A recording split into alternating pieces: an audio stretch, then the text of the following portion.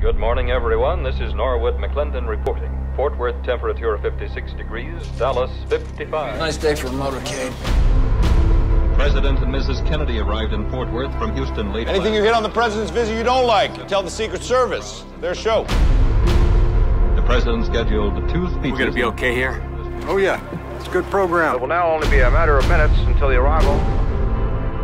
Early lunch today. I want everybody downstairs to see the president. Now they've turned on to Elm Street. There he is!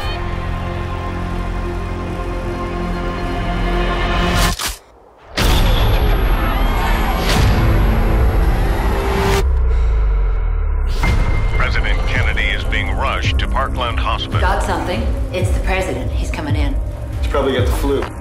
We do not know officially. His head just flew to pieces. Doctor? Who's the attendant? Right now, it is just you. Do something! It is the president. I know who it is. I need pressure right here!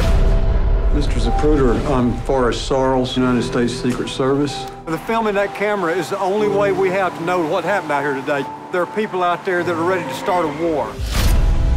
Just picked up somebody in Oak Cliff. They think he's the shooter. The Dallas police just announced the arrest of Lee H. Oswald. Bob? Is that your brother? This guy works at the depository. Why the hell do we have it? Because I'm tracking him. For how long? Do you have any idea what you've done?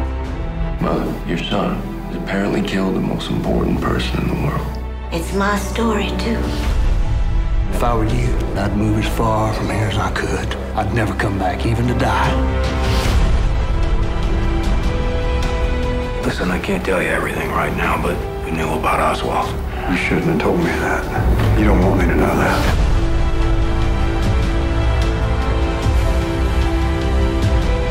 It's a very undignified end for a very dignified man. We had the assassin of the president in our office 10 days ago. We had him! And we could have stopped him! Jesus Christ, this was not supposed to happen.